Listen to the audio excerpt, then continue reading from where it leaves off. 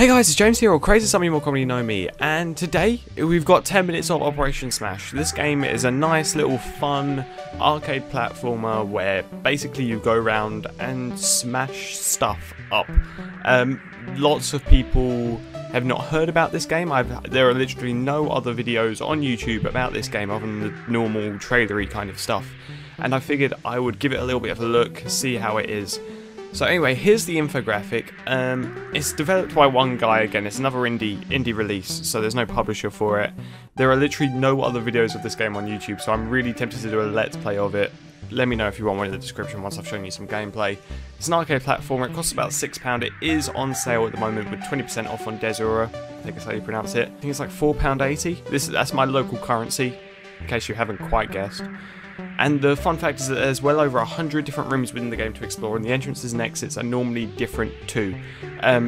You'll see whenever I start to play the game, but because of the entrances and exits being in different physical spaces, it can kind of mindfuck you a little bit where knowing where stuff is.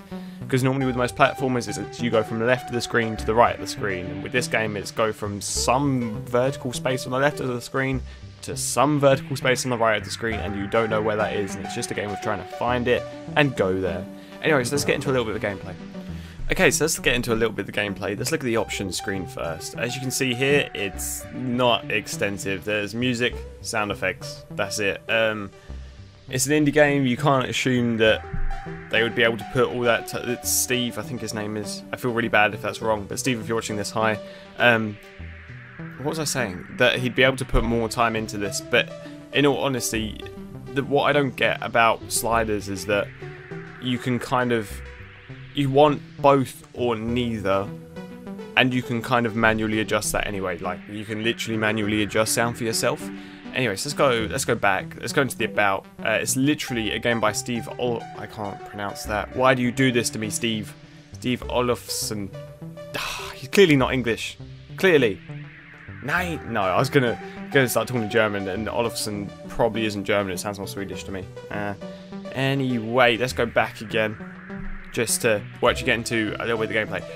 Definite pro point about this game is there are multiple different loads, which is awesome for someone like me, because that means I can have one game going whilst playing another one, and it still be wonderful and awesome and everything. I'm currently getting at my stopwatch because I have people complain that it's not 10 minutes long, and this is to prove that the actual gameplay is going to be about 10 minutes long. Yeah, start that. Okay, so let's start a new game. Loading screens are short. As you can see here, it's just a nice little indie game. I'm trying to get all my buttons together. The buttons are a little bit weird. It's either arrow keys and V, X, C, or up, down, left, right arrow keys and comma, I think it is. But you can adjust those, so I wouldn't worry too much though. Just let's look. Ta-da! Confused silence. I heard so I showed to you about latest invention of time machine. I might just skip. I'm gonna skip through all the story, because if you want to hear about story, then you can buy the game yourself. It's a really good story from what I've actually played so far. Let's go time travel. This is a time travel machine, to clarify. Oh no, everyone has gone back in time. Anyway, so the first thing you have to do is find a weapon. As you can see here, there's lots of different worlds as such that you can actually play on. First thing you do is you find your hammer, which shows you how to do your attacks, which is wonderful. Attacks are wonderful, and as you're about to see, you can smash shit. Look, smash, smash, smash. You're dead now. Smashy, smashy things. It's just a nice stress-relieving game. In all honesty, it's like, know how sometimes you haven't had that. Oh, I thought that was a platform. Stutter. You know how sometimes you've had like a stressful day and you're just like, I just want to go home and break stuff. That's this game, basically. That's the idea. Anyway. Cool, now I can go that way. Woohoo! Wahoo! You can bounce balls back with the actual hammer. The only thing that I don't... you slide around... I'm starting sentences and then being like, I don't want to say anything about this game because it's a wonderful game. You slide around all over the place. Like, if you jump, and then the controls feel a little bit dodgy on one hand. On the other hand, you can spam the hammer key, which has got its pros and its cons. I'd rather play games which involve skill, like if there's a delay on this. rather than being able to go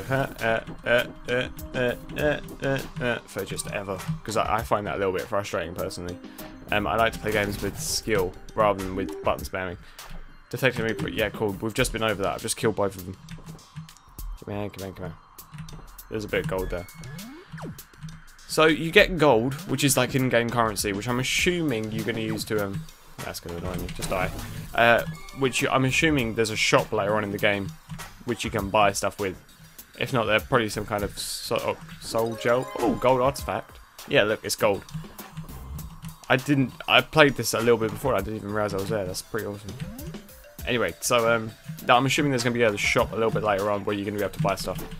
There's a glitch, which I think it's a glitch, where you can basically let's try and time that really nicely. Where you can basically jump on top of these small spiky people's heads to avoid, and then swing the hammer to avoid taking damage, which I don't quite get. I'm not sure if I'm completely agree with it. Though. Like that, I feel like I should have taken damage there.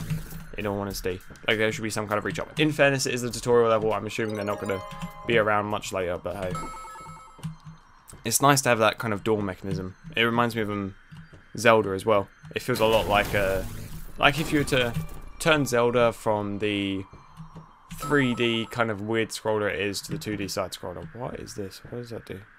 Oh, this you get up there, even though I'm already here. Never mind. Let's just go down this way. We'll do something. A key part of this game is exploration as well. And don't get me wrong, love my exploration. I'm a big Minecraft fan. Well, I say I'm a big Minecraft fan. I haven't actually played the game in ages because it's possible to get bored of games, and Minecraft's one of those games that I got bored of. But what was I saying? Well, this has nothing to do with Minecraft. This game is a lot about exploration. And as I said in the intro, there's over 100 different rooms to explore. So it's all about finding the different rooms, in all honesty.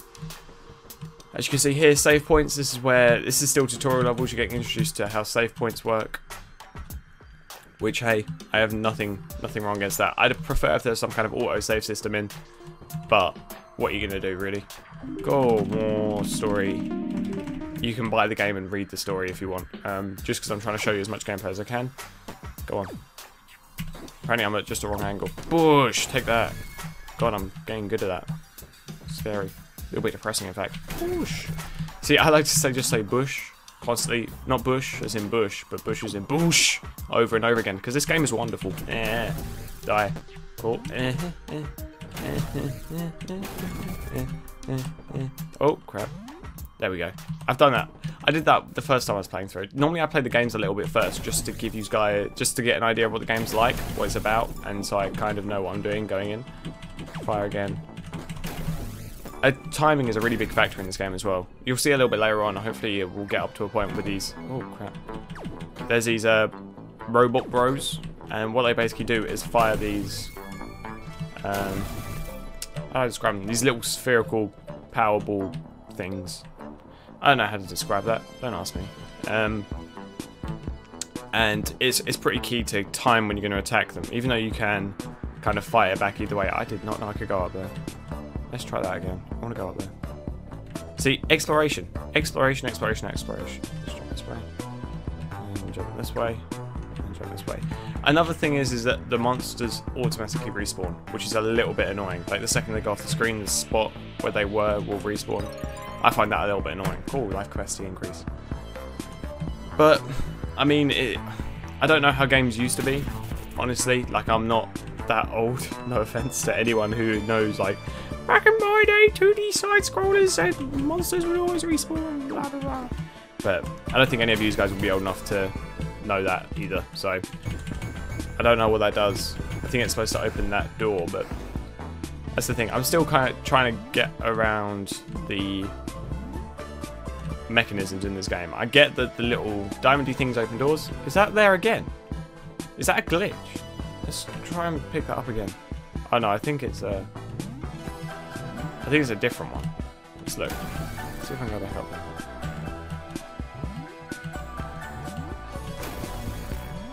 I think what you have to do is do a really sly one.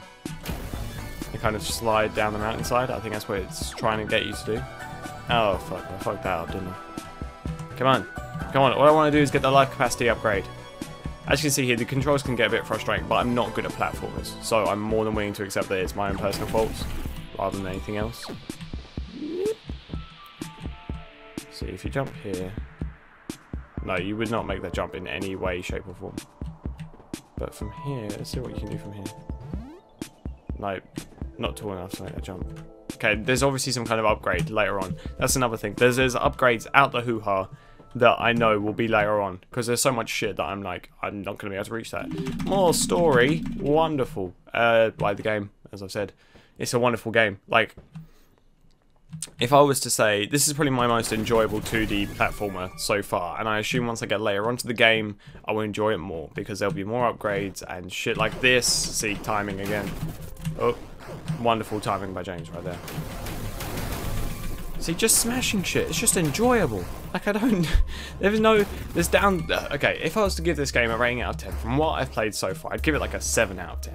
The reason for that is that shit like this is going to piss me off. It's a nice 2D side scroller where the learning curve isn't too bad, I'm assuming, and it relies a lot on timing, and it's just nostalgic. Have you seen the 8-bitness? Like, I haven't pointed it out, but I'm hoping you understand the fact that this thing is very 8-bit. It's just nice. It's just nice to break shit, just over and over again, you know? Yeah. And then you get flying shit. Monsters seem fairly varied. Oh, that's just bad timing on my part, I guess. Monsters seem fairly varied. That's the robot bros I was talking about earlier. You see him, he's now underwater. Push. That's one of the words you have to say whilst playing this game. If anyone ever does a let's play and they're like investigating and you see this let's play and you're up to this point, you gotta say push. Over and over again. Just saying. It's a law. So, as you can see, there's lots of underwater elements as well. If you're thinking, if you buy the game and you're like, I'm not sure if I can jump under this water or not, you can. Don't worry. You can.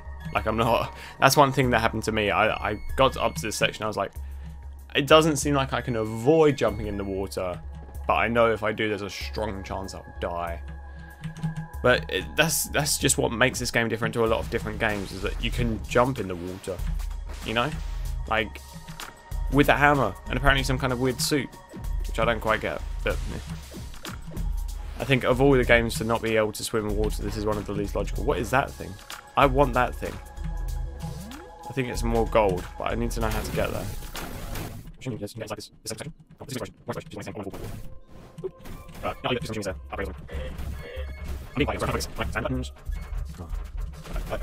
These things are sons of bitches, honestly. They just jump all over the place and it's just annoying to kill them. But hey, it's varied monsters. Like, have you seen another jumpy thing? Because I haven't. Have you seen another dude that who fires spheres and moves yet? Because I haven't. You know? It's the small things that make an indie game an indie game. And a good indie game at that. And this game just is different. It's just out there, you know? Anyway, so I've already gone over 10 minutes, even though that's something that I tried specifically. I said at the beginning of the episode I was going to try not to do. This game is £4.80 at the moment on Cr4zE. It's normally £6, so make sure you take a look at it. Thanks for watching, and goodbye. I want to get that life thing. Bye.